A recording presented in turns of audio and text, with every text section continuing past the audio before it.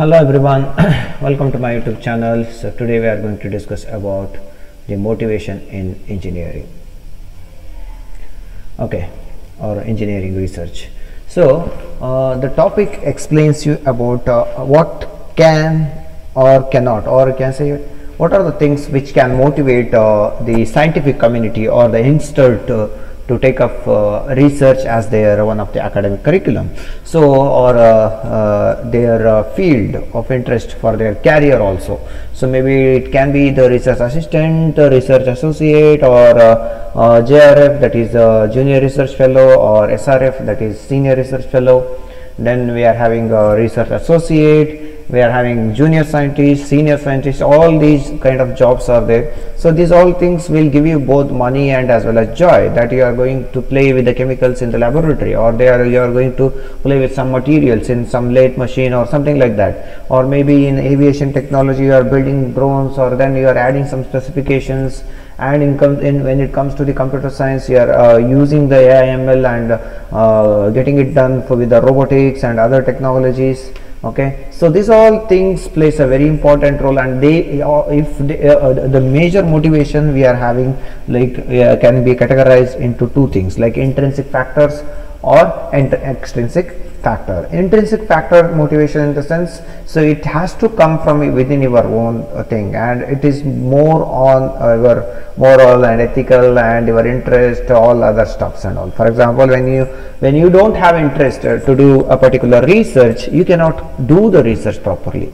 So interest plays a very important role. Then you should identify a particular problem, and that problem should be challenging. That means it is not yet done, the solution is not yet been done so far, so that has to be challenge. So that problem solving challenge should be taken by the person.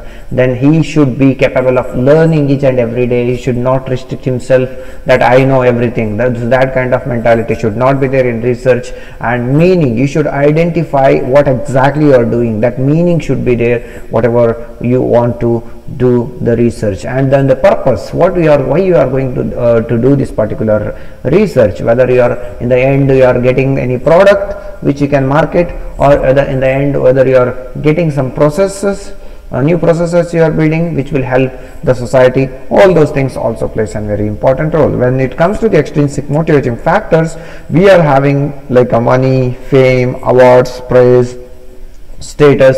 All these things will act as external factors, or you can say extrinsic motivating factors. So we can broadly categorize these motivation factors into two categories: intrinsic factors, or intrinsic motivation factors, and extrinsic motivating factors. So whereas intrinsic motivation or intrinsic motivating factors are interest, challenge, learning, meaning, purpose, they are linked to the strong creative performance. So when it is about intrinsic motivation, you are having an interest. When you are having an interest, when you are taking it as a challenge, when you are learning, when you have that habit of understanding what exactly you are doing, and understanding the meaning of your research, understanding the purpose of your research, definitely your outcome will be the strong creative output. Okay, whereas in extrinsic motivation factors, the money is involved, the fame is involved, the awards are involved. Usually we will be getting the awards like the best researcher award of the year. Those kind of awards will be there. So best young researcher award, all the kind of this, maybe CV Raman award, okay, Vishwesvaraya award. These kind of different regulatory bodies, or different central bodies, or including government bodies and public bodies, and as well as private bodies, they give the particular awards because they want to motivate the scientific community, especially the young generation, to get involved in the research. So, and the praise and status, all those things are the strong motivation factors.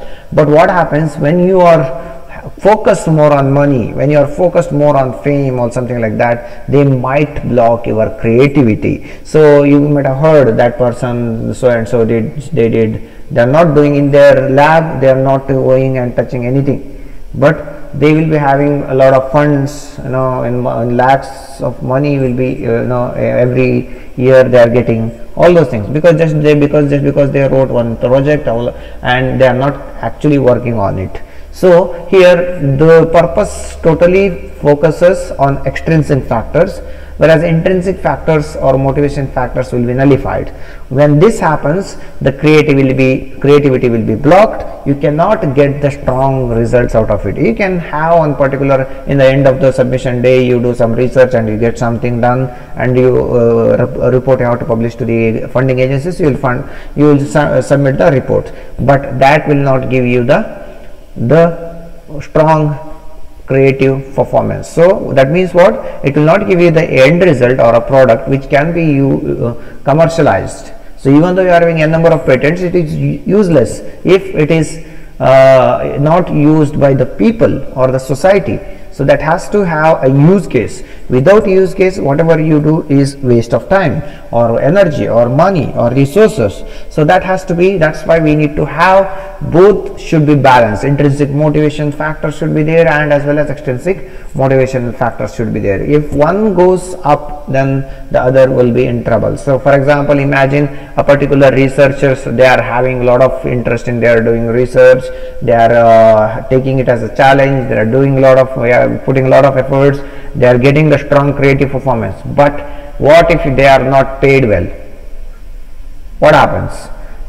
They will also lose their interest, right? So that's why they have to, the two things are interrelated. That's why intrinsic and extrinsic factors, what we can say in the motivation in engineering research. So for example, we are having research outcome may enable obtaining a patent, which is good way to become rich and as well as famous. If at all your intrinsic motivation factors are strong, if you are really interested in your research, and if you are taking it as a challenge, then you can come up with patents where you can have a lot of applications for the humans or society. So definitely, if any companies, if for example, if pharmaceutical related or if any health related companies, if you are making any product, then those companies will approach you. When you get the patent, they will approach you and they will pay you nice amount of money for your patent, so that they can use for their production or commercialization. And even you will have an option, you don't have to sell your patent.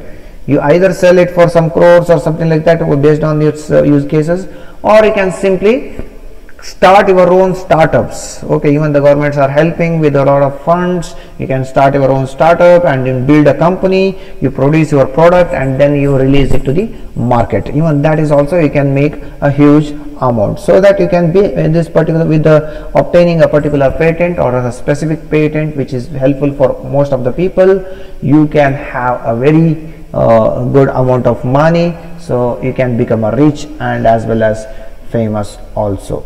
So for example, if one case study, if I want to say, you are having juice every day, I guess one or other day you will have juice, right? And we are having that whatever we use it for this thing, right, to drink juice. So earlier it used to come the straight way, that whatever the joy we are using, so it used to come in like a straight, like a pen to use. So we used to drink like this and all. So even though our juice is there like this, then you have to half of the juice, if it is done, if left out juice, we have to lift like this, and you had to drink earlier. Okay, so later when this was noticed by some person, and then he made a particular whatever this straw is there, no, so he made one springe kind of structure. So that was, so you can easily bend that and you can drink. You don't have to do like this and all. So it's a very simple, right, and it is being patented. So that means it's very simple, and all of the whole world started using these straws rather than the straight straws. So that's how you can become rich and famous, when you are having really interested in particular research or taking up any problems as a challenges. So there are four factors, there are other four factors are there. For example, other two more factors are there. For example, so intrinsic factors, extrinsic factors we saw. Next, two more points are there. For example, influence. So you will be getting the influence from anywhere in the world. For example, if someone is doing something, then you will see those people and you will also feel that I should also do that particular work. So now I just gave you an example of the straw. So when you hear the story, you feel like you are doing something addressing that particular simple problem, so that you can also become rich and also the people who are working in academia, or those who are doing their engineering or masters or something like that, they can also have that. They have published a particular paper. Imagine the group A is published a paper, then the group B, group C, group D in our class, they will group together, and they will also think that even we have to do some research, we have to publish papers. Even this not only in the student community, but also in academician as a staff or as faculties or the teachers, they can also take up a lot of these things as a competition, and the collaboration work can be done, commitment should be there, and then encouragement should be there. These all factors will bring you the influences, so that it's like it will give you the motivation. They also will act as a motivating factor in the research. For example, my friends are also doing research, so should I do? So should I? So for example, if in the whole academia, if a particular people are doing research, and if the management is recognizing that research and paying them well compared to the others who are not doing the work, then definitely the whole there will be a huge competition, there will be huge collaboration will starts, because everything is a multidisciplinary nowadays. So most of the people will have a commitment that I have to finish this particular work. So then that will act as an encouragement from the management side. When there is a hike for those who are doing research, the others also will think in a way that we also have to do research, and we have to publish several papers. So that's what we have to do. So personal motivation in solving an unsolved problems. So that is also one more point. You need to have personal motivation, that from within inside you should have that fire, that I have to solve some particular problems, I have to take research as my career, and intellectual joy should be there. There has to be intellectual joy, because without knowledge you are not going to enjoy any new things. So research is finding the new problem and addressing it with a new solution. So for that, intellectual joy should be there. You should be enjoying this particular thing, and service to the community. So that also you should have that factor in your mind. I have to, when I get to do this thing, then this whole I can solve a lot of problems of the society, or maybe I can reduce the global warming, or I can reduce, if not completely of the world, I can contribute, even though 0.1% is a great contribution when most of the people are not doing anything. So, and as well as respectability. Okay, even respectability, that when you have that personal motivation in research, then also you will start respecting yourself, and the people will start respecting you, that this particular person has got published a lot of papers in Q1 journals, Q2 journals, so he is pretty much intelligent or something like that. These all things, all factors also will act as a driving factors in terms of research. So that was about intrinsic, extrinsic, and influences, and as well as the encouraging factors, or what we say as personal motivation factors. So 4 factors we discussed. So the following factors are there that would mix both extrinsic and intrinsic factor aspects also. So by mixing both intrinsic and extrinsic, we are having few points. For example, the first one is this motivation is to wanting to do better than what has been achieved in the world. That means already it has been done. Review of literature means what? You are going to identify what are the things has been done in your own field, and finally you will come to know that this work is not been done. So definitely wanting to do a better than what has been achieved in the world, so that you want to publish it. So that next, so improve the state of the art in technology. Improve the state of the art, that means by introducing new approaches, by introducing new methodologies, by introducing innovative techniques. So you are going to improve the state of the art of the technology, art in the technology. Next, contribute to the improvement of the society. That's what I told you. For example, in my PhD work, what I did was to reduce the agricultural waste. I'll keep repeating this because that is a research. I have to keep repeating because